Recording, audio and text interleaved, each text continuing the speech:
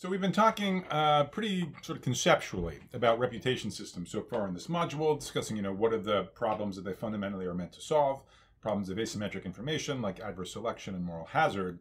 So for this last slide, let's talk a little bit more about sort of how the rubber meets the road. Let's talk about a real reputation system, on a platform that's well known, namely eBay. So eBay, it was founded back in 1995, and that's pretty much the Stone Age when it comes to internet history. Like, do you know which browser the dominant one was in 1995?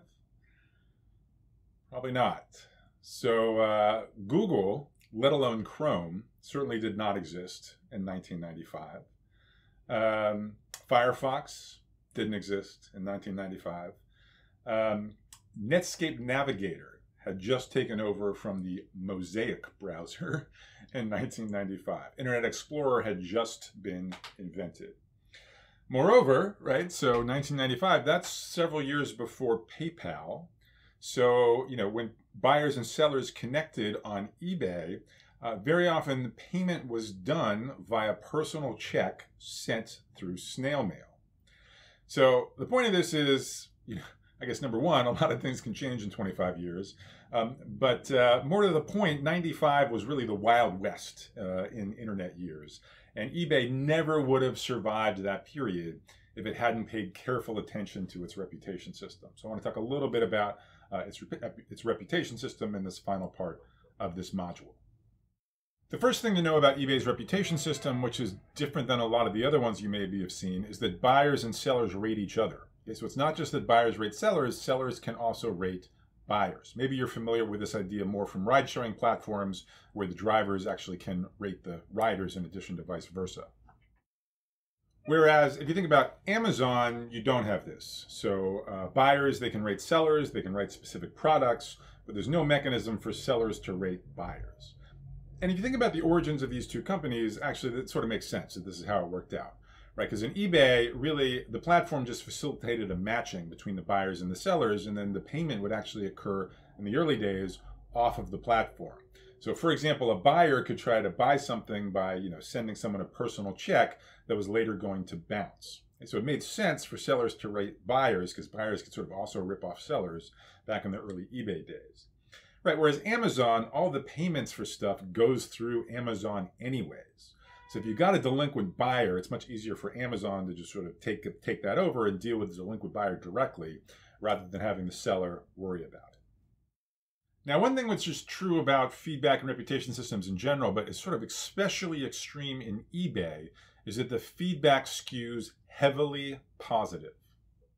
So just to give you a sense, on Amazon, right, so this is where the buyers can rate the sellers on transactions, something like 4% of the transactions are rated as unsatisfactory. Whereas on eBay, that number is less than 1%. Is that because people are a lot happier on eBay than they are on Amazon? Probably not. So eBay did its own sort of internal estimates about what fraction of transactions actually were unsatisfactory.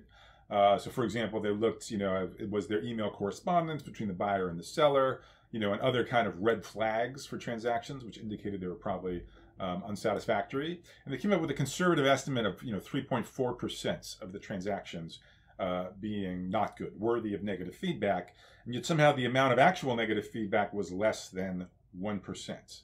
So what's going on? Why is the negative feedback so much less than on Amazon? Well, things get kind of tricky when you have buyers rating sellers and vice versa, as opposed to just buyers rating sellers, as on other marketplaces. And in particular, one basic design decision you need to make when each side is rating the other is whether the feedback is going to be given sequentially or simultaneously.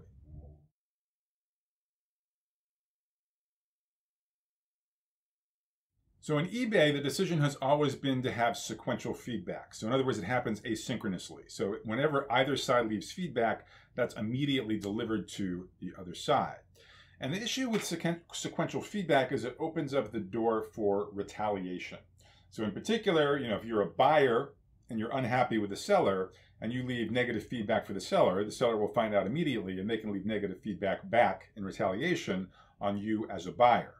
And in fact, unfortunately, retaliation has, in some cases gone well beyond just sort of a negative rating. There's been kind of threatening phone calls, various cases in the United States. There's even a defamation lawsuit in the UK. So someone sued someone who left negative feedback, claiming that, it was, unduly hurting their business. So this eventually became sort of a big enough problem that eBay did make a change to its reputation system. Interestingly, they kept the sequential aspect of it. I'm not totally sure why, but they kept it sequential. But they did make it so that the sellers could no longer leave negative feedback on the buyers. So the seller, all they could do is basically leave a comment, and then optionally they could leave just sort of a thumbs up, a positive feedback. So that decreased the ability of sellers to retaliate against buyers who had rated them negatively. A different way of doing it would be to go away from sequential feedback and instead use simultaneous feedback. And in fact, Airbnb made exactly this change a few years ago. They had been using sequential and they changed it to simultaneous. So simultaneous is you get some period of time, like say a week after the transaction, where you can submit your feedback. But the other party does not immediately find out what that feedback is.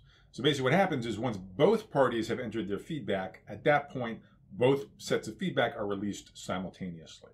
Or if the week expires and only one side left feedback, then at the expiration date, that feedback is given to the other side. And this definitely makes it safer to leave negative feedback, because the other side won't even see your negative feedback until they've already entered their feedback on you. But even after this tweak to the reputation system, eBay was still getting way too much positive feedback. So they wanted to somehow drill down deeper and get sort of more fine-grained information about whether sellers were good or sellers were bad. And so the second thing they looked into was, let's think about how to summarize the past history of actions of a seller. So for a long time, what eBay was using was a very natural measure, which they called the percent positive, or PP. So what they did is they looked at, say, a seller, and they looked at all the transactions that the seller had ever been in, and they looked at all of them that had received any feedback at all, okay, positive or negative. That was the denominator, and then they looked at the fraction of those that were positive. So of all the transactions that received some feedback, for what fraction of those was it positive feedback? That's the PP score. So that's a very natural measure, the PP score. And so, if there's a seller and I told you that seller had a PP score of, 98%, that would probably sound pretty good, right? 98% of the transactions with feedback had positive feedback. But actually, if you're on eBay and you see a seller with a PP score of 98%, you should run the other way, because they would be in the 10th percentile. Only the worst 10% of the sellers have a PP score of 98% or less. So this just gives you an indication of how positive this feedback is skewing. So the reason PP scores are misleading is that they ignore the transactions where no feedback was given whatsoever. And if you think about it, that's throwing away potentially useful information. If you see a seller and you see that a really unusual number of their transactions have no feedback whatsoever, that should be a red flag. That should make you wonder if something's going on with this seller. So that suggested a very simple tweak, but one that turned out to be quite important for eBay, which they made, sometime in the last decade, which is in addition to these PP scores, they used what they called EPP scores for effective percent positive. And the only difference is in the denominator, rather than looking only at the transactions that had some kind of feedback, they looked at all of the transactions in which the seller participated, whether feedback was left or not. Unsurprisingly, there was a much bigger spread in sellers' EPP scores than there was in their PP scores. Now, eBay, they didn't actually make the EPP scores visible, in part because they weren't confident that buyers would know how to interpret those scores, and also in part because they didn't want sellers to try to, game the measure. eBay did, however, use these sort of more refined EPP scores in their search algorithm. So when you searched for a product, eBay prominently used the EPP scores to figure out the ranking, promoting sellers with a high EPP much more prominently than those with low EPPs. And this seemed like a really good change. So after they did this, they observed that a significantly higher fraction of first-time users returned for a second transaction after the search algorithm was changed. So that was a big win. That wraps up this third module, where we discussed various forms of asymmetric information and the types of market failures it can cause, including adverse selection, and moral hazard. We saw how those pop up in lots of different marketplaces, both sort of traditional ones like health insurance and labor, but also in technology platforms like online marketplaces as well. And now we can recognize reputation systems, which we know and love and sort of, used plenty. We now have some clarity in our mind about what it is they're actually doing. They're meant to mitigate asymmetric information and the adverse selection and moral hazard problems by exposing information either about the quality of the products being sold and or about the actions that participants in the market are likely to take. And then we also concluded with this final case study of eBay's reputation system and some of the tweaks that they've made to it along the way. Coming up in the next module, we're going to do a deep dive into auctions, specifically the types of auctions for online advertising, which drive almost the entire business model of some of the biggest tech companies, including Google and Facebook. So I'll see you there.